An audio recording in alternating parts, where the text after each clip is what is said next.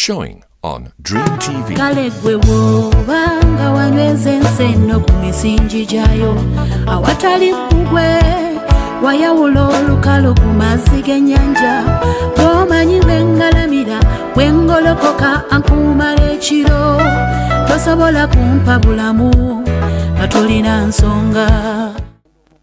N'atenderezanga Katonda kubanga yagwana ekitiibwa n'ettendo yekka asaanidde Mukama. Bayibuli egamba baamutunuulira ne balaba omusana amaaso gaabwe ne gatakwatibwa nsonyi. Agulumizibwe Katonda omunene gwe tulinamu essuubi era gwe tutunuulidde kubanga tetugenda kukwatibwa nsonyi. Teri amutunuulira n'akwatibwa nsonyi, teri amutunuulira n'alemererwa, anti abamutunuulira bamukkiriza, anti abamutunuulira bamunywererako. Amazima gennyini tukuwa ekitiibwa Mukama tetugenda ffe kwatibwa nsonyi, tugenda kulaba omukisa, tugenda kulaba Mukama. In Jesus mighty name, the Son of the living God. Akwaniriza nno ye Mami Hannah Nsumba Blessings okuva ku Victory Christian Center mu Ndeeba. Kati nawo nnyini wooli mukwano gwange, eddoboozi lino gye likoma, ekifaananyi kino gye kikoma, yonna gy'oli mu bwaguuga w'ensi eno oyaniriziddwa mu linnya lya Mukama waffe Yesu. Katubekule Bayibuli zaffe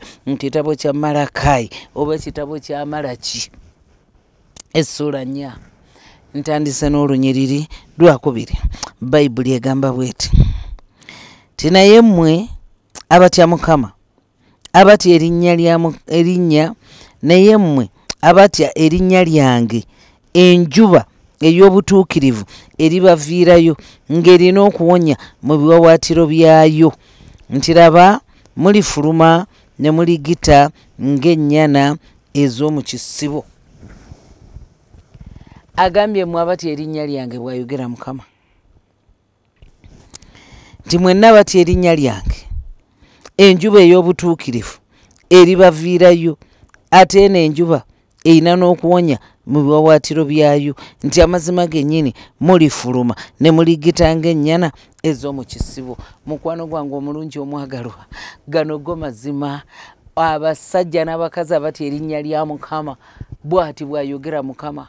Wuliriza ebigambo bino mukwano gwange, tebijjidde mulala, bijjidde gwe wennyini. Nti gw'atya erinnya lya Mukama, enjuba ey'obutuukirivu ekuviiriddeyo musajja gwe, ekuviiriddeyo mukazi gwe, ekuviiriddeyo muwala gwe, ekuviiriddeyo mulenzi gwe, ate eyina n'okuwonyezebwa mu biwawaatiro byayo. Amazima gennyini nangirira okuwonyezebwa mu bufumbo bwo, nangiridde okuwonyezebwa mu linnya lya Yesu, mu bizinensi yo, mu mirimu gyo, nangiridde okuwonyezebwa mu mubiri gwo, wabeerewo okuwonyezebwa mu relationships zo, wabeerewo okuwonyezebwa mu byonna by'okola, wabeerewo okuwonyezebwa abange mu ebyo byonna kwatako n'engalo zo. Wuliriza tabambi, wuliriza taata maama. Bayibuli egambye nti laba mmwe abatya erinnya lyange, enjuba ey'obutuukirivu eribaviirayo ng'erina okuwonya mu biwawaatiro byayo. Kale mulifuluma ne muligita ng'ennyana ez'omu kisibo. Zino ennyana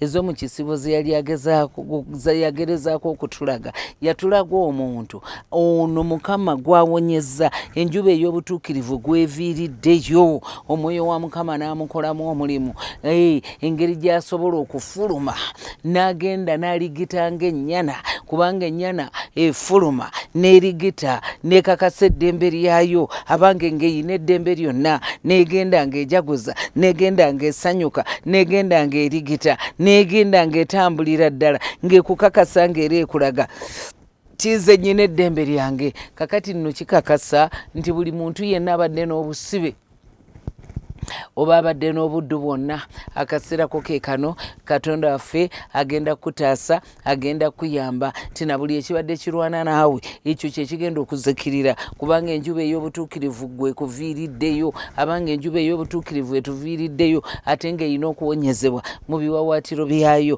Tuli mu season, tuli mu biro ebya remarkable, ebintu ebyo ebitasoboka, ebitali bya bulijjo, exceptional, ebitono ebyanamiriza ebyewunyisa ebitali bya bulijjo abange turnarounds enkyukakyuka enkyukakyuka sinzigu enkulungo y'ebyamagero baaba katonda affe agenda kukola ebyekisa agenda kukola ebyamaanyi agenda kukola ebyekisa eri obulamu bwo mulokole musajja gwe mukazi gwe ate erinnya lya mukama ddamu amaanyi guma omwoyo kugambye ddamu amaanyi ebyo ebigambo katonda affe yabigamba omusajja Yoswa kubanga yamubikira ti amazima omuweereza wange Musa yamaze okufa naye Yoswa ddamu amaanyi guma omwoyo kati njogera gy'oli gwe musajja gwe nawe mukazi gwe abadde ayita mu mbeera ey'okufiirizibwa abadde ayita mu mbeera ey'okulemererwa abadde ayita mu mbeera ey'ebitamala abadde ayita mu mbeera ey'ebyo ebirina limitations nga bannange wajjudde okukugirwa wano nawali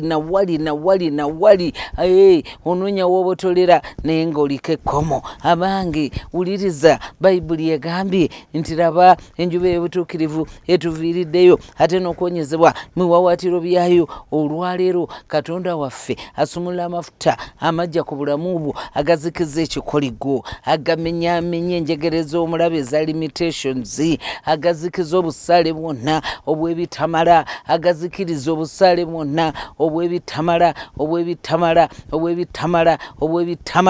mu linnya lya Yesu Kristo omwana Katonda omulamu mukwano gwange kiki kye neetaaga kukkiriza Katonda nentwala ekigambo kye nenkitambuliramu mu maanyi ag'omwoyo mutukuvu si nsonga munnange embeera ezibaddewo zimaze ebbanga ki oba obwo obusibe nga bututte ebbanga ki naye Katonda affe alina amaanyi alina obusobozi abaana ba Isirayiri mu nnaku yali akyusizza ebyafaayo byabwe just in days ng'ate baali babadde mu Misiri 430 years emyaka 4 amazima egyo gyali mirembe emeka sigwali mulembe gumu oba ebiri oba esatu nedda baaba wuliriza emyaka 4 naye Katonda like a twinkling over an eye yakyusa ebyafaayo byabwe yakyusa obulamu bwabwe ogwako amafuta agakyusa ebyafaayo byo agakyusa obulamu bwo mu linnya lya Yesu ogwako amaanyi mu linnya lya Yesu ogwako amafuta agakyusa ebyafaayo byo agakyusa obulamu bwo agakyusa ebyo byonna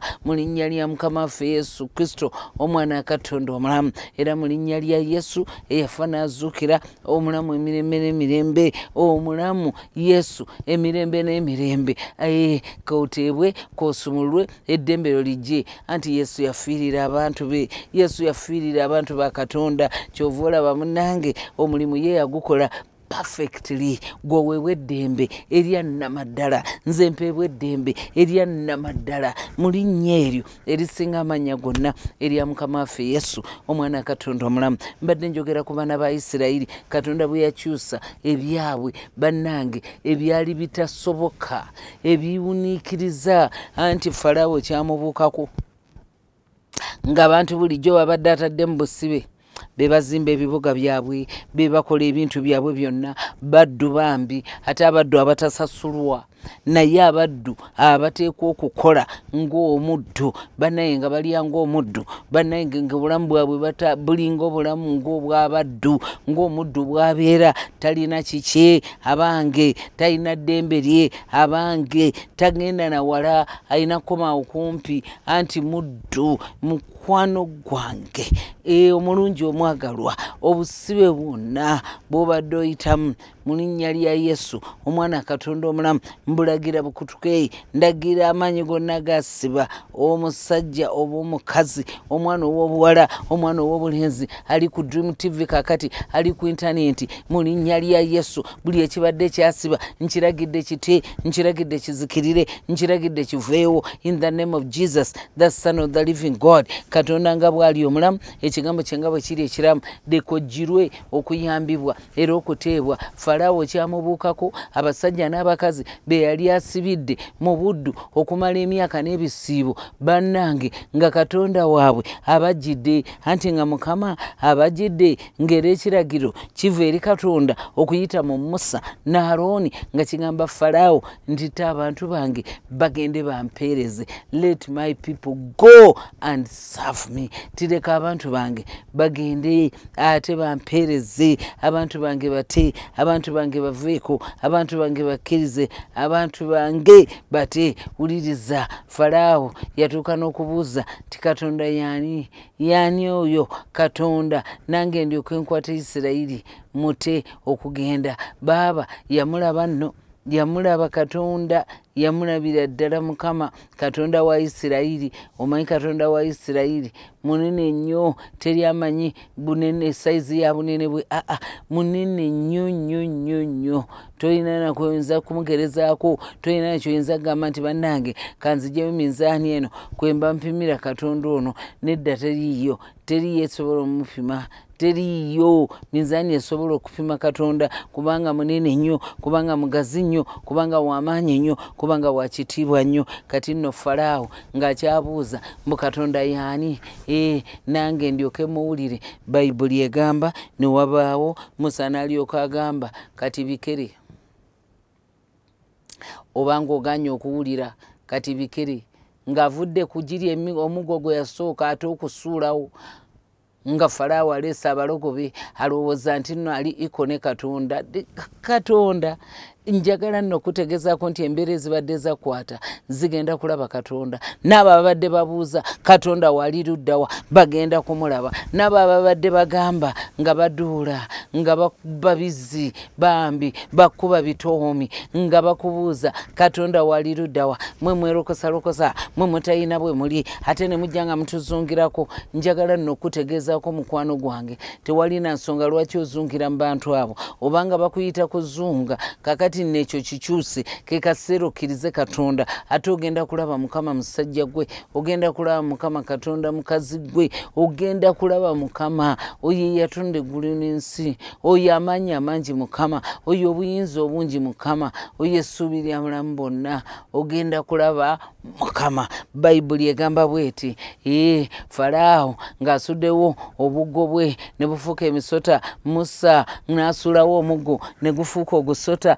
omusota gwa Musa ne gumira obuggo bwa Falaawo bwonna manyanga obusota bwe. Falaawo nno n'alowooza nti naye ayinawo amaanyi, amaanyi naye mbw asindana ne Katonda. Bayibuli egamba Musa bwe yamyusa omugga nabo ne bamyusa. Wuliriza mukwano gwange, Bayibuli egamba nti kati nno baali bakyali ku olwo Katonda ono akola ebyewuunyisa, ate ebikere ne bijja. Ebyandikwa bigamba Falaawo mbusiru bwe, ate ku bikere ebingi ebyali bijjudde ensi yonna eya Misiri. Bannange, kuba Bayibuli egamba ensi yawunya, ensi y'e Misiri yawunya, yavunda. Naye ku bikere bye yayina kakati n'abasawo b'abalogo ne balowooza nti nno nabo bwe banaafuusa ebikere bajja kulabika nti weebali nti bamaanyi nnyo. Katonda nno yagenda okulaba nga bamumanyidde. Njagala nno kutegeezaako nti oyo nno abadde akumanyidde okutuuka ku ekyo abadde tamanyi nti oyina Katonda. Katonda agenda kweraga bw'ayina amaanyi era bw'ayina obuyinza. Mukwano gwange, ebyandikwa bigamba okuvaawo Mukama n'agamba Musa nti kati nkubuulire, kati leeta nsekere era mugambe ensekere, kubanga ebikere byabaawo. Falaawo n'alabika nga agonze. Ebikere n'agamba basaba babijjewo, baatuuka n'omubuuza babijjewo, ddiko eyo olwajjo bambi musajja wattu nga tamanyi ti Katonda akola olwaleero ye Katonda n'enkya ajja okukola, ate ye Katonda oyo atayina kipimo. Munnange nkubuulireko, Katonda waffe akola byamagero, ye mukozi w'ebyamagero yekka. Katonda ffe yeeraga ng'akola ebyanaamiriza mu Misiri. Baali tebalabanga ku bikere bingi bwe bityo. Bannange, bwe yabireeta oli bwe bamubuuza Falaawo ti ebikere biveewo ddi, n'alyoka agamba mbu olwajjo. Nakkiriza ayongere okubonaabonamu waakiri. Kati wuliriza mukwano gwange, tewali nsonga naawe lwaki ogamba Mukama munene nnyo naye anamponya enkya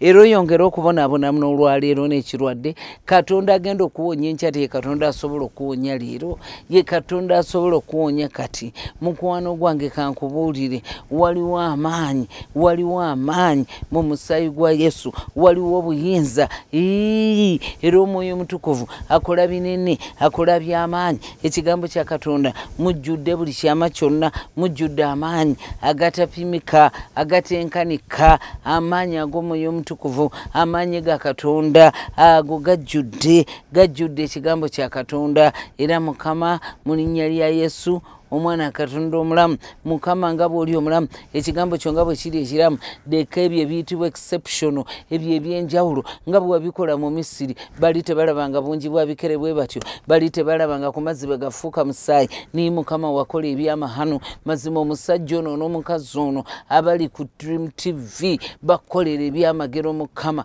bakolera ebyamagero Kabaka, bakolera ebyamaanyi ebyentiisa. Ayi Mukama, ayi omuyinza w'ebintu byonna. In the mighty name of Jesus, the Son of the living God, Bible yegamba ebikere bwe byavaawo, Mukama agambye Falaawo baleeta ensekere, aleeta ensekere. Abasawo nno ne balowooza mbu basobola okugoba. Kankubuulire, toyinza kugoba sipiidi ya Katonda, toyinza nakwegeraageranya na Mukama. Era agamanyi g'omulabe agabadde gagamba tojja kuwasa, tojja kufumbirwa, tojja kugenda mu maaso ng'ate olaba ng'egyobeera mbu biringa ebikutuuseeko. Obwo bulimba bwa Setaani. Kankubuulire, Setaani tali equal with God. He can't even be. Talina na waddukira mbu ne wamusanga, nedda, tekisoboka na busobozi. Mu linnya lya Mukama waffe Yesu Kristo, Omwana Katonda omulamu. Oyo Setaani bye bitaasa ebisaala. Setaani kyayina ntiisa, akuba abaana b'abantu entiisa. Omuntu neerabira n'okwerabira nti Yesu mulamu era waali. Omuntu neerabira nti bwe nayita erinnya lya Yesu nja kuteebwa, nja kulokolebwa, nja kugaanibwa mu linnya lya Yesu Omwana Katonda omulamu. Kakati nno wuuno Mukama n'agamba Falaawo nti, n'agamba Musa nti yingira eri Falaawo omugambe nti bw'ati bw'ayogera Mukama nti leka abantu bange bampeereze. Era bw'onoogaana ggwe okubaleka, daba ndikuba ensalo zo zonna n'ebikere, ebikere abimazi. Kati katudduke mangu kubanga ebikere yabimala. Haleluya. Bayibuli egamba bweti, Bayibuli egamba nti naye Falaawo bwe yalaba nga ebbanga weeriri ery'okuwummuliramu n'akakanyaza omutima gwe, n'atawulira nga Mukama bwe yayogera. Mukama n'agamba Musa nti gamba Alooni nti golola omuggo ensekere mu nnyumba yo mu nsi yonna ey'e Misiri. Ne bakola bwe batyo. Alooni n'agolola omukono gwe n'omuggo, n'agolola omukono gwe n'omuggo gwe, n'akuba enfuufu y'ensi, ne waba ensekere ku muntu ne ku nsolo, ensekere mu nsi yonna ey'e Misiri. N'abasawo ne bakola bwe batyo, magezi gaabwe ag'ekyama balyoke baleeta ensekere, naye ne batayinza. Ne waba ensekere ku muntu ne ku nsolo. Abasawo ne balyoka bagamba Falaawo nti eno y'engalo ya Katonda. Falaawo n'akakanyala omutima gwe n'atabawulira nga Mukama bwe yamugamba. Mukwano gwange kankubuulire, baabano nabo beereeze kuba baalabanga basobodde okuleeta ebikere, baalabanga basobola okumyusa amazzi omusaayi, baalaba nga wadde Musa omusoto ogugwe gwavaamu omunene ate nga gwe gwamira ku Katonda ate ne guwangula. Tekiriyo era tekisoboka era tekiyinzika mu linnya lya Yesu Kristo Omwana Katonda omulamu. Mukwano gwange kankubuulire, Katonda waffe agenda kuyamba, agenda kutaasa, agenda kusumulula era agenda kununula. In the mighty name of Jesus, the Son of the living God. Enjuba ey'obutuukirivu yeetuviiriddeyo n'okuwonyezebwa mu biwawaatiro byayo. Abaana ba Isirayiri like a twinkling over Nile, bannenge Mukama yabataasa, Mukama yabayamba, Mukama yabasumulula n'abajja mu buddu, n'abajja mu busibe. Obwo obuddu Setaani bw'abadde yakuteekamu, bannange yeggwe atava mu ddwaliro, yeggwe buli kaseera abantu banoonya ssente zibatwala mu maaso, bazimba mayumba bakola bintu by'amaanyi gwe lubeerera onoonya ssente z'otwala mu malwaliro lubeerera onoonya ssente zakukujjanjaba nedda ekyo kiteeka okukoma oba obusibe gundi oteeka okubuvaamu mu linnya lya mukama waffe Yesu omwana Katonda omulamu era wonna wooli amafuta agakugwako agakutula ku busibe obwo in the mighty name of Jesus the son of the living God enjuba ey'obutuukirivu omwoyo omutukuvu ow'ekisa Yesu omwana Katonda omulamu yakubwa miggulu akwonyezebwa kwaffe bayibuli egamba nti oyo Yesu omunnazaaleesi Katonda waffe yamufukako amafuta n'amaanyi n'omwoyo omutukuvu yatambulanga ng'akola bulungi tinaawonyanga bonna bajogebwanga Setaani kubanga Mukama Katonda yali wamu naye oyo Yesu omunnazaaleesi leka akusumulule mukazi gwe musajja gwe in the mighty name of Jesus the son of the living God kiryoke kituukirizibwe nti laba enjuba ey'obutuukirivu etuviiriddeyo ate n'okuwonyezebwa mu biwawaatiro byayo mu linnya lya Mukama waffe Yesu omwana Katonda omulamu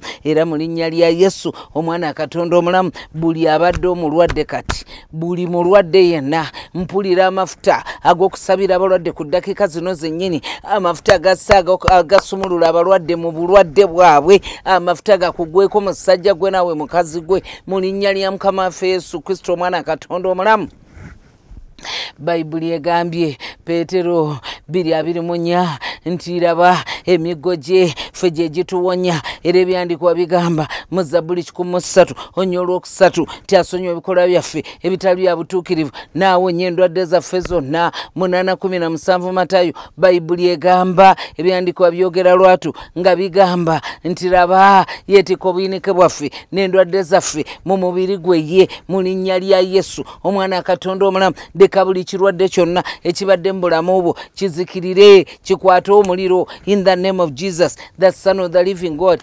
ebirwadde ebibadde byakwata ebibumba byakwata obutaago byakwata sebusa byakwata enseke byakwata olubuto ndagidde agalwadde ago gonna gafulume gatta obulamu bwo mu linnya lya Yesu omwana Katonda omulamu naawe abadde n'ebizimba omuliro gw'omwoyo omutukuvu gubyokya gubisimbula mu linnya lya Yesu okuva mu bulamu bwa nti ebyo byebisimbe kitaffe ow'omuggulu byataasimba era mu linnya lya Yesu wulira gwe bakuloga obutazaala ndagidde eddogo eryo lita obulamu bwo in the name of Jesus the son of the living God gwe ogwako amafuta abadde tazaala njogedde abaana mu lubuto omwo mu linnya lya Mukama waffe Yesu oba obaddeko kirondoola ekyo nakyo nkiyitira omuliro gw'omwoyo omutukuvu kizikirira ate kigendere ddala kikute mukazi gwe mu linnya lya Yesu naawe musajja gwe ogwako amafuta agakusumulula okuzaala in Jesus name the son of the living God nawe musajja gwe ozaala abaana ababo mu linnya lya Mukama waffe Yesu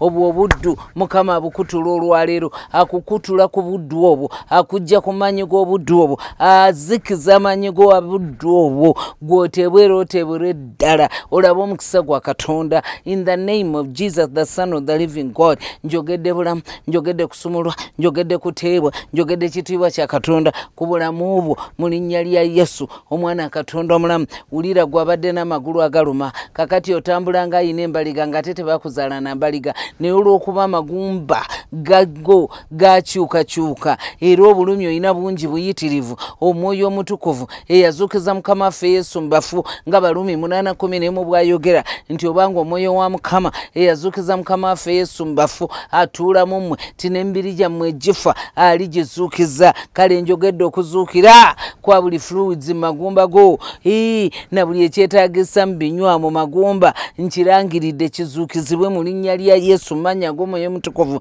mukazi gwe wulira ogolokoka ku magulu go in the name of Jesus weesimba butoogo in Jesus mighty name obadde otandise n'okutaamirira naye Mukama akuviirayo enjuba ey'obutuukirivu enjuba etuukirivu ekuviiriddeyo mukazi gwe ng'erina okuwonyezebwa mu biwawaatiro byayo in the mighty name of Jesus the son of the living God nawe musajja gwe tubadde tosobola kutuula emabega waliyo ebintu ebyakuzimba bana ebifubutula n'omusaayi kikome ekyo mu linnya lya Yesu omwana Katonda omulamu oteebwe oweebwe eddembe lyo mu linnya lya Yesu omwana Katonda omulamu gwabadde agw'emmeeme ekyo nakyo kikome otererere ddala in Jesus name the son of the living God naawe buli lw'obeera mu bantu oteekwa okusesema ekyo nakyo kikome kite obulamu bwo mu linnya lya Yesu. Gwabadde n'ekikulukuto kikale era kikome nakyo in Jesus name, the Son of the living God. Era mu linnya lya Yesu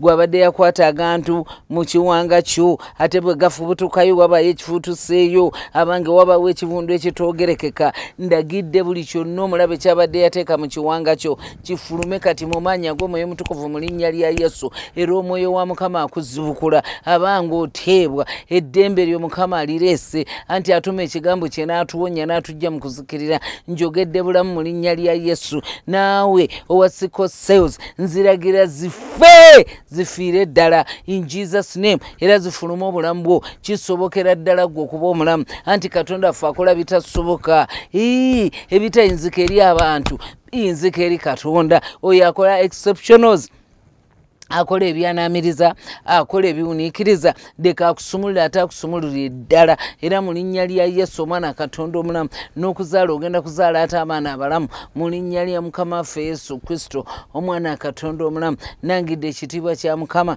nangidde obulungi bwa Mukama, nangidde obukulu bwa Mukama, nangiridde amaanyi ga Mukama amangi in the mighty name of Jesus the Son of the living God. Katonda affe akola binene byerere, akola bikulu byerere, akola byantiisa byerere. N'ekyo ekibadde ku lulimi lwo nkiragidde kizikirire. Njogedde okuwonyezebwa n'okuteebwa mu maanyi ag'Omwoyo Mutukuvu mu linnya lya Yesu yafa n'azuukira era omulamu emirembe n'emirembe. Nangiridde bulamu, njogedde bulamu mu linnya lya Yesu.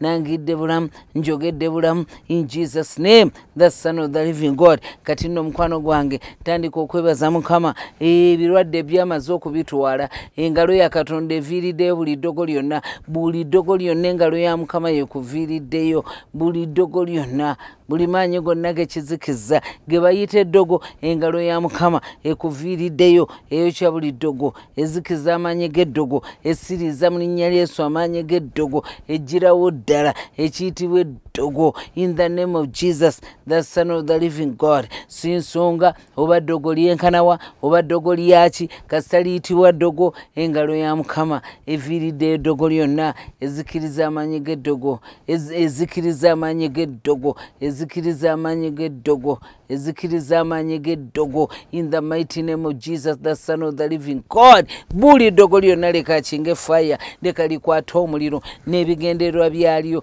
ne foundations zaabyo, kabikwate byonna omuliro, bifuuke ebisungu, bisiriirire ddala mu linnya lya Yesu. Kiryoke kituukirizibwe ekigambo kya Katonda mu Isaaya 47 ti abalaguza eggulu, abalengera emmunyeenye, ti abalanga eby'emyezi, ti omuliro gulibookya, tigulibabengeya, balibanga ebisunku, ti teribalyanda lyakoota newankubadde ekyoto ekyokutuulako in Jesus mighty name the Son of the living God. Era Mukama nga bw'ali omulamu kakuviireyo naawe, akusumulule, akuteere ddala, akuwa eddembe lyo mu linnya lya Mukama waffe Yesu omwana Katonda omulamu. Njagala ojjukire era otegeere nti enjuba ey'obutuukirivu etuviiriddeyo ate ezze n'okuwonyezebwa mu biwawaatiro byayo. Katonda waffe akwagaliza bulungi, akulinako ebirowoozo birungi byerere. Yeremiya 29 olunya olw'11 ti Mukama atulinako ebirowoozo birungi byerere, ti okutuwa enkomerero yaffe okubeera ennungi,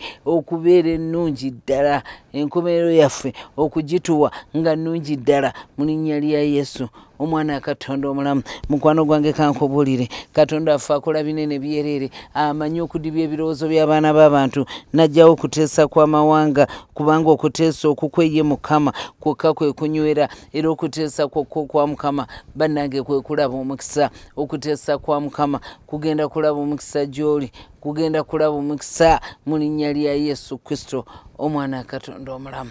Mukwano tukyagenda mu maaso anti tukyasabira ddala. Nakugambye nti olwaleero Katonda agenda kusangula nno buli zziga, agenda kuggyako buli nnaku, agenda kukwambulula okuviira ddala ku buli kintu kyonna ekibadde kyakuteega mu kkubo, ekibadde kikusiraanya, ekibadde kikulemesa okuwangula, ekibadde kiziyiza obulamu bwo. Ekyo Mukama agenda kukiggyawo. Katonda affe yeetegese kukola bulungi. yetegese kusanyusa mukwano gwange abaana ba Isirayiri ebyandikwa byogera lwatu basimbula ne bava Misiri nawe ogenda kusimbula atoloza ki ekigenda okugaana mazima gennyini ogenda kusimbulira ddala in Jesus name. Bayibuli negamba abaana ba Isirayiri nga bamaze okubeera mu Misiri emyaka 43 naye kutemya kikowe ate Mukama yali amaze okubajja mu Misiri ng'abatutte okugenda mu nsi ensuubize. Kisobokera ddala gwe okuva mu mbeera eyo, kiyinzika Katonda omunene okukuggira ddala mu mbeera eyo mu linnya lya Mukama waffe Yesu Kristo omwana wa Katonda omulamu. Bayibuli egamba ebyandikwa oh my God, ebyandikwa bigamba bwe biti nti Abamisiri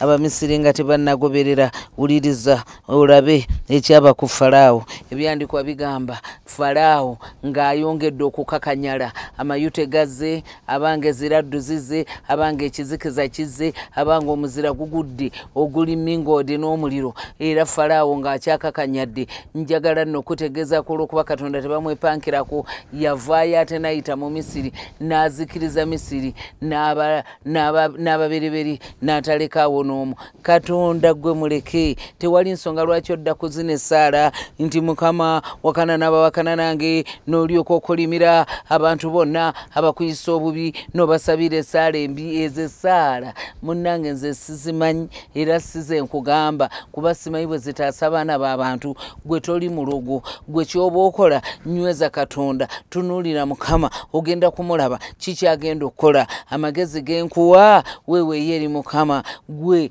kola nga Befeso bw'atugamba, jjula Omwoyo Omutukuvu mu kifo ky'okujjula obusungu n'essaala enfu n'otima n'ekiruyi. Abange jjulamu Omwoyo Omutukuvu mu nsonga zonna. Gwe buli kyonna ekikutabula dduka eri Katonda, weeweeyo eri Omwoyo wa Mukama, musabe, mubuuze, mwebuuzeeko, ogenda kulaba gwe bayita Mukama bw'akutaasa, bw'akwanukula, era ebibyo bw'agenda okutandika okubikolako mu linnya lya Yesu omwana wa Katonda omulamu. Ebyandikwa bigamba akadde nno katulya naye katudduke mangu emisindi. Bayibuli egamba nti awo olwatuuka mu ttumbi Mukama n'akuba ababerebere bonna ab'omu nsi y'e Misiri okuva ku muberebere wa Falaawo okutuuka ku ntebe ey'obwakabaka okutuuka ku mubereberye ow'omusibe eyali mu kkomera, emberebere zonna n'ebisibo. Falaawo n'agolokoka ekiro. Bannange, Falaawo n'agolokoka ekiro, ng'agolokose olw'ekyo Katonda kyakoze. Abalabe bo baleke baweeyo eri Mukama. Gwe kola nga Mukama bwe yagamba, baliise banywese bakole bulungi, tobasabira bubi nedda. Gwe baweeyo eri Mukama, obateeke mu maaso ge. God knows how to deal with our enemies. He knows very well. He's the mighty God. Ye yatonda abasajja n'abakazi, amanyi endowooza z'abaana b'abantu. Muleke Katonda oyo omunene amanyi okudiiringa nabo, ajja kudiiringa nabo baaba, ajja kudiiringa nabo baaba. Kakati nno bino by'obadde ojjudde obusungu, n'ojjula obukyayi, n'ojjula obukaawu, n'ojjula okwekyawa, n'ojjula okuvuma, bannange n'ovuma, bannange n'okyawa, bannange n'owalana, bannange n'onuunya buli kaseera ekikyamu era ekibi ky'oba okola omuntu oyo. Ebyo tebigenda kuyamba mukwano gwange, ebyo biveemu ate biviiremu ddala, kuba tebiyamba era tebigasa era tebitaasa. Ekigenda okuyamba kwe kwewa Mukama. Katonda yalwanira Isirayiri. Katonda n'agwa ku Falaawo, yatandikira ku mwana wa Falaawo. Bayibuli ekugambye mpaka ku musibe yali mu kkomera emmanju, n'atta ababereberye bonna. God knows how to deal with each and every situation. He knows your enemies and to deal with them. He knows.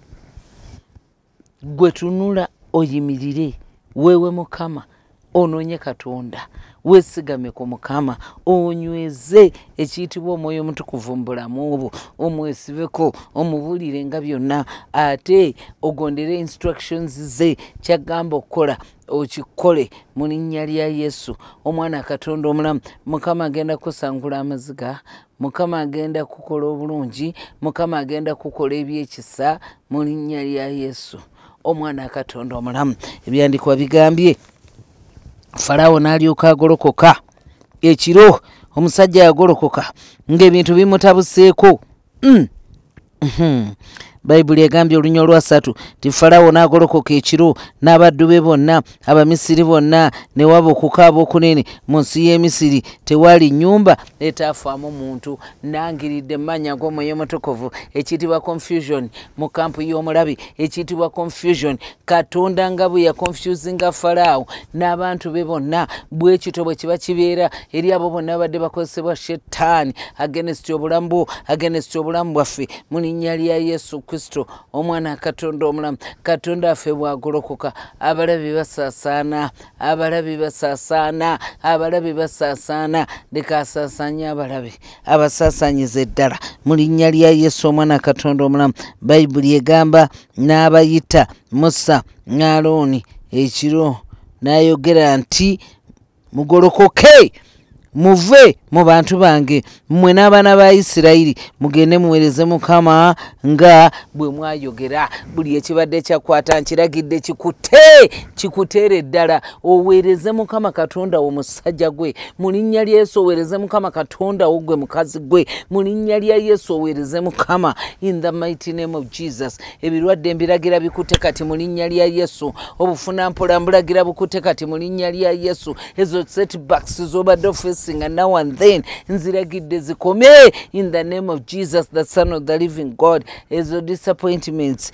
nziragidde zikome ate zita obulamu bwo era zizikirire mu linnya lya Yesu Kristo. Omwana Katonda omulamu, nangiridde bujulizi na buwanguzi, nangiridde okukola kwa Katonda okw'amaanyi, nangiridde obulungi bwa Mukama, nangiridde ekitiibwa kya Katonda in the mighty name of Jesus, the Son of the living God. Hallelujah.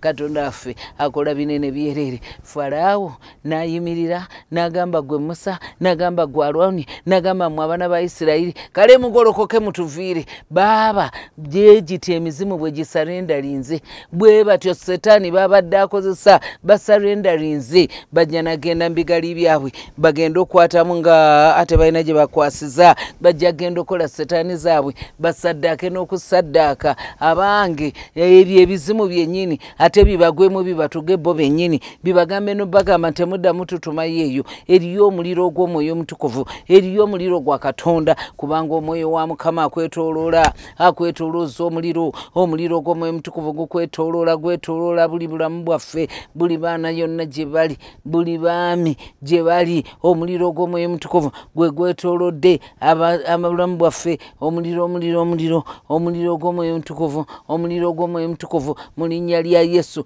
gutwetoolodde era gukwetoolodde in Jesus mighty name, the Son of the living God. Ate kankubuulire gwe abadde abbibwa mu bizinesi, obbibwa mu mulimu, ekyo nakyo kikome, nkiragidde kikome mu linnya lya Yesu. Katonda waffe nga bw'ali omulamu, ekigambo kye nga bwe kiri ekiramu, kulaakulana yala weeyongere mu linnya lya Yesu, weekubaganyeemu in Jesus mighty name, the Son of the living God. Mukwano gwange omulungi omwagalwa, Bayibuli egamba Falaawo ng'abayise n'abagamba kati mutuviire mugende. Omanyi nti Katonda asuula entiisa mu kampu y'omulabe? Okimanyi nti omulabe wo Mukama amaze okusuula entiisa mu kampu ye, amaze ogimusuulako. Oyi ŋŋamba oyo eyabba ettaka lyo, Mukama amaze okumusuulamu entiisa era akwataganya ebyapa okubikuwa, abanga agenda kukubira essimu, abanga agenda kunoonya. Ŋŋamba oli omusajja oli eyazimba ku ttaka lyo, bwe yazimba n'ayitamu ne mu ttaka lyo, kati obadde owoza naye bannange mwaka ku mwaka, naye ng'agula balawyers, abange ng'agula abalamuzi. Kakati nno kankutegezeeko, Katonda affe agenda kuyamba era agenda kutaasa, era agenda kuyamba era agenda kutaasa. Wuliriza, wulira mukwano gwange, Falaawo yabayita, bwe yamala okubayita ebyandikwa bigamba n'abagamba nti mutwale endiga zammwe mugende mumpe nange omukisa. Yabagamba n'ebisolo byammwe mu bitwale. kubanga okusooka yabagambanga mugende ebyobugagga mbireke, mugende abaana mubaleke. Ku luno yabagamba buli kyammwe kyonna mutwale mugende ate mumpeeno wange omukisa. Okimanyi nti omusamiza ajja kusaba okumusabira? Okimanyi nti oyo abadde akola obubi oyo yakugobesa ku mulimu egindi n'akugobesa ne ku mulimu egindi n'oguli wano abadde yaguyingirira bambi nga tomanyi yagenda okwenenyereza ate akugambe n'okugamba bambi nsabira omukisa. Katonda bw'agolokoka alwana ate alwanira ddala. Katonda mulwanyi wa ntalo, Katonda mulwanyi, he's a mighty man of war. Alwanira ddala entalo era asobola ddala okulwana entalo ate n'aziwangula. Bannange tumwebu ekitiibwa kimugwana. Agambye Mukama nti laba enjuba ey'obutuukirivu ekuviiriddeyo n'okuwonyezebwa mu biwaawaatiro byayo. Hallelujah. Blessed be the name of the living God. Bible egambye onyo olwasatu mu ebbiri nti mutwale endiga zammwe. Olwo tulusomye ebyandikwa bigamba Abamisiri 33 ne babakubiriza abantu okubanguyiriza okuva mu nsi kubanga bayogera nti tufudde ffenna. Entiisa yabagwako bannange, entiisa yabambalira ne bagamba bannaye tufudde ffenna, tufudde tumaze okufa ffenna. Kati bwe tutaleka bantu bano kutuviirira genda. Abamisiri n'ababuguntanya. Katonda abuguntanye buli musajja na buli mukazi abadde ayina ekikyo. Buli musajja oyo eyabba mukazi wo Mukama amubuguntanye. Kati buli nnya lya Yesu buli mukazi oyo abadde yabba omwami wo Mukama amubuguntanye kati in the name of Jesus. Ate naawe obeemu amagezi ozuukuke. Omusajja wo by'atayagala bireke, okole ebyo by'ayagala. Bino ebyokwekyawa ne weekyawa wenna ne weevaamu, wenna n'obeera nga tokyefaako tokyerabirira. Weekyawa nze ennaku enzita abange nze mundeke. Ebyo biviireko ddala. Amabere gonna tokyaleega, byonna ebintu ebikola bw'otyo nedda. Kaakati nno Katonda nga bw'ali omulamu ng'alwana entalo zo ate naawe weetereeze, ate naawe weddaabirize, ate naawe weefeeko mu linnya lya Yesu. Naawe musajja gwe naawe golokoka, golokoka, golokoka. Va mu bino by'obadde ogayaala, genda onoonye omulimu. Obanga ssente ze zibatabula abange genda onoonye omulimu. Obanga ojjudde omumwa abange lekera awo oyomba nnyo, oboggoka nnyo. Ekyo nakyo kikyuse, kikulu nnyo nakyo okukyusa. In Jesus name, the Son of the living God. Neye Mukama akoze omulimu, akoze ebinene, akoze ebyekitalo, akoze ebyamaanyi, ate akyakola. Katonda affe mulungi, Katonda affe mulungi, Katonda affe mulungi. Tajjulukuka. Yeebazibwe, yeebazibwe Mukama, yeebazibwe omulungi. Yeebale Mukama, yeebale omulwanyi w'entalo, yeebale atuyambye, yeebale atutaasizza. In Jesus mighty name. Waliwo nnyo njagala okutuukako. Era luno Bible egamba nti abantu ne batwala obuta bwabwe. Kansoma olwasatu mu 5 nti abaana ba Isirayiri ne bakola ng'ekigambo kya Musa ne basaba Abamisiri ebintu ebya zaabu, ebintu ebya ffeeza, ebintu ebya zaabu n'engoye. Mukama n'abawa olwasatu mu 6. Mukama n'abawa abantu okwagalibwa mu maaso g'Abamisiri ne babawa bye basaba ne banyaga Misiri. Katonda affe yabuguutanya Omumisiri n'alabira ddala nga kakati agenda kufa, n'atuuka n'okugamba nti kati ate obugagga njagala bwaki, zino ensimbi zaaki nga ngenda kufa. Bayibuli egamba abaana ba Isirayiri buli eyayimiriranga Omumisiri mu maaso ng'ajjayo zaabu, ng'ajjayo ffeeza, ng'ajjayo engoye, yabawa okuganja mu maaso gaabwe. Oli nga mugamba kale bambi n'ekyo kimpe, ng'amuwa ne byatamusabye. Kati nno Mukama agenda kukubira ekkubo we litabadde. Nasomesa ne mbagamba bannange Omwoyo Omutukuvu okumanya tulina okumwesibako, ate tulina omukkiriza atuluŋŋamye, ate tumuwulirize, ate tumugoberere, kubanga amanyi ensimbi ezizo we ziri, amanyi abantu abatuufu b'alina okukonekitingako. Gw'oyina b'oyagala n'osaba n'okusaba Mukama nkonekitinga n'omuntu oyo, ninga Mukama ate omumwoyo oyo nga tayakuteeramu mukisa mwoyo, ng'ate oyo yamuteeramu omukisa mu mulala. Kakati nno munnange nkubuulire, muleke omwoyo wa Mukama akuluŋŋamye. Ate kyagenda okukola kye kino, agenda kukuweza zaabu gy'otakoleredde, agenda kuwa effeeza, agenda kutaggulula amagezi go gatandika okukola ssente naawe weewunye, agenda kugattako abantu ab'omugaso bagenda okukozesa gwe okugenda ku ddaala eddala mu linnya lya Yesu Kristo omwana Katonda omulamu. Kati awo wennyini wooli ogwako amafuta, ogwako amaanyi, era ekitiibwa kya Mukama kikuviirayo. Bayibuli egambye ti abange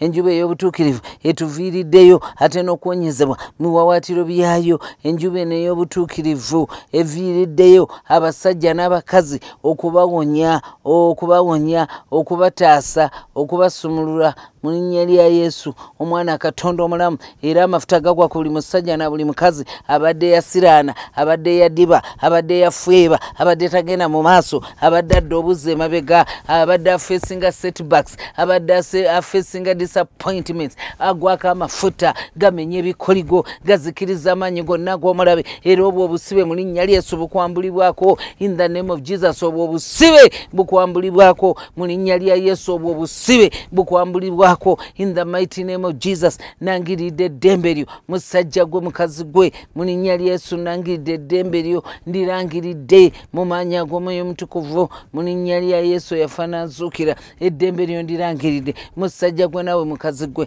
mu linnya lya Mukama waffe Yesu omwana Katonda omulamu. Era mu linnya lya Yesu omwana Katonda omulamu, ekyapa kyo nangiridde nti okifune nate, ettaka ly'olifune mu linnya lya Yesu. Anti enjuba ey'obutuukivu etuviiddeyo n'okuwonyezebwa mu biwaawaatiro byayo. Nawe musajja gwe mukazi wo omufune nate, nawe mukazi gwe omusajja wo akomewo nate. Era bamalayika mbalagira okomyawo abasajja eri bakazi baabwe, bamalayika mbalagira okukwata abakazi okubazaayo eri babba baabwe in the name of Jesus the Son of the living God. Era mu linnya lya Yesu omwana Katonda omulamu, ettutumu lya Mukama waffe Yesu leka lyatiikirire, anti kitegeerebwe era kimanyibwe ti Katonda waffe omunene, Katonda waffe ow'amaanyi, Katonda waffe ow'ekitiibwa, Katonda waffe ataggwaawo, anti akikoze era akimaze, era akikoze era akimaze in Jesus name the Son of the living God. Mukwano gwange kankobuulire, waliwo amaanyi agali waggulu w'amaanyi gonna, ago ge maanyi agazuukiza Mukama waffe Yesu mbafu, ag'amaanyi ag'Omwoyo Omutukuvu, ag'amaanyi ngayita nkuyita Omwoyo wa Mukama eri buli mbeera yonna ebadde yakwata abasajja bano n'abakazi bano. Ayi Omwoyo Omutukuvu, bano bateebwe basumulwe, bano baweebwe eddembe lyabwe, bano bakole bulungi mu linnya lya Yesu omwana Katonda omulamu. Era mu linnya lya Yesu ag'amaanyi ag'Omwoyo Omutukuvu ngayita eri eyo emmeeme ebadde erakasidde gwajjudde okuyaayaana ti naye neetaaga gwe Omwoyo wa Mukama. Omwoyo Omutukuvu ssebo, yambalira emmeeme eyo, yambalira omutima ogwo, kyusa obulamu bw'omukazi oyo, obw'omusajja oyo, kyusa obulamu bw'omuwala oyo, obw'omulenzi oyo. Essebo leka abeerewo enkyukakyuka zinziggu in the name of Jesus the Son of the living God. Era Mukama nga bw'ali omulamu, ekigambo kye nga bwe kiri ekiramu, njogedde omukisa gwa Katonda eri abasajja n'abakazi abafuluma bagenda okukola, eri abasajja n'abakazi olwedde abali ku mirimu. Kati Bayibuli egambye mu kyamateeka essula eya 28 ti onoobanga n'omukisa ng'ofuluma, onoobanga nagwo ng'oyingira ne mawanika go na buli ky'onoogolangako emikono gyo. Bayibuli egambye kinaabanga n'omukisa. Era Bayibuli egambye nti abalabe bo Mukama anaabakubiranga mu maaso go, banajjanga okulumba mu kkubo limu, Mukama anaabakubiranga mu maaso go, nabo banaddukiranga mu makubo 7. Ndagidde nno buli kyonna ekibadde kirwana naawe kiddukire mu makubo 7 mu linnya lya Yesu Kristo omwana Katonda omulamu. Era mu linnya erisinga amannya gonna erya Yesu omwana Katonda omulamu. Bayibuli nga bweyogera mu kitabo kya Zefaniya essula ey'okusatu nti Mukama agobye omusango gwo, ti Mukama aggyeewo abalabe bo, ti Mukama agobye omusango gwo. Musajja gwe mukazi gwe ali mu kkomero olwaleero, oli mu kkomero ery'omubiri, ogwo omusango ate nga waguddiza ddala, kati gwa mu maaso ga Mukama weenenye. Taata omusajja oyo nga yeenenya, omukazi oyo nga yeenenya, wulira okusaba kwe, wulira okukaaba kwe. Mukama saasira, sonyiwa, saasira, sonyiwa in the mighty name of Jesus. Era musajja gwe mukazi gwo gwako amafuta Mukama agobye omusango gwo Mukama agobye omulabe wo era mu linnya lya Yesu. Katonda akola ebyewuunyisa ebyanamiriza ebyewuunyisa daba akusumulula akutaasa in the name of Jesus. Ate naawe gwabadde basibako emisango tewagikola togimanyi nako neye bakuframinga bambi bakujwetekako omusango. Katonda atula mu ggulu kakuwulire bambi sonyiwa abasajja abo n'abakazi abo abakozesebwa omulabe Setaani eri obulamu bwo. Munnange wenenye olw'obutali butuukirivu bwabwe munnange basonyiwe anti awo wewali ekisumuluzo kyo ekikufulumye ebweru in the name of Jesus. Kikubeeko omusajja gwe mukazi gwe mu linnya lya Mukama waffe Yesu Kristo omwana Katonda omulamu. Mukama agobye omusango gwo Mukama agobye abalabe bo. Ate enjuba ey'obutuukirivu etuviiriddeyo erina okunyezebwa mu biwawaatiro byayo in the mighty name of Jesus the Son of the living God. Kati nno mukwano gwange gwayagala okulokoka ddamu ebigambo bino ne Mukama anaakukola obulungi anakola ebyekisa. Gamba nti ayi Mukama olwaleero nsazeewo n'omutima gwange gwonna era neenenya obutali butuukirivu bwange bwonna. Mukama nsonyiwa Mukama nsaasira Mukama naaza n'omusaayi gwa Yesu ogwayiika. Era Yesu nkuyita ojje mu mutima gwange ondokolere ddala na buli ndagaano yonna gwe Setaani gye nalagaana naawe gye nakuloba gye bankolera ez'endagaano nzisazaamu era nzifuluma mu linnya lya Yesu omwana Katonda omulamu era mu maanyi ag'Omwoyo Omutukuvu mu linnya lya Yesu yafa n'azuukira. Ssebo abasajja n'abakazi bano kabajjula amaanyi ag'Omwoyo Omutukuvu. Abakazi bano Mukama n'abasajja bano bajjula amaanyi ag'Omwoyo Omutukuvu era nsabye mu linnya lya Yesu omwana Katonda omulamu buli omu obeeko ekyamagero ky'omukolera Mukama ategeere nti bwe yakkiriza omwana Katonda omulamu Yesu Mukama yabaddeko kyakola mu bulamu bwe. Era mbagobako eddogo mbagobako emizimu mbagobako ebyonzira mbagobako ebipali in the name of Jesus. Kati nno mukwano gwange gwalokose wulira bw'oba obadde n'ebyewongo tobyeyokyeza tobyesuulira bitwale ku kanisa eyo ey'abalokole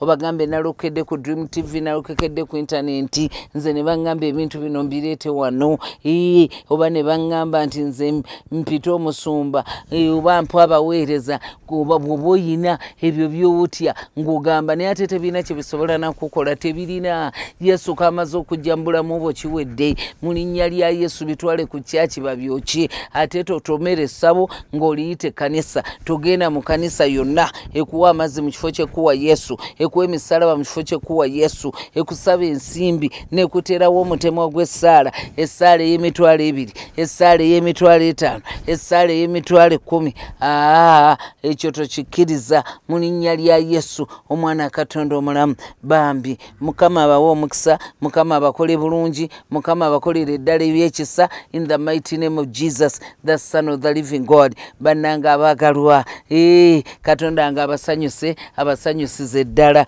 Mbadde Mami Hannah Nsumba. Blessings. May the good Lord bless you. Bless you. Shalom. Showing on Dream TV. Kale gwe wobanga wanyweza enseno ku misingi gyayo awatali bbugwe wayawula olukalu ku mazzi g'ennyanja bw'omanyi bengalamira bwengolokoka ankuumala ekiro tosobola kumpa bulamu nga tolina nsonga.